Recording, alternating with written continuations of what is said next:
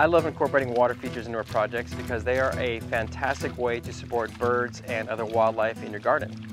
But I often get the concern that water features can harbor mosquitoes, have algae, the pump runs dry, raccoons come and get in the reservoir.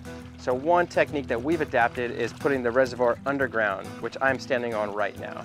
And the beauty of the underground reservoir is it limits water evaporation, so you're using less water.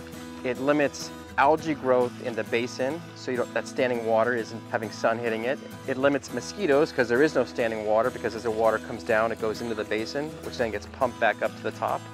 It doesn't allow raccoons and other critters to come in and kind of make a mess of the reservoir.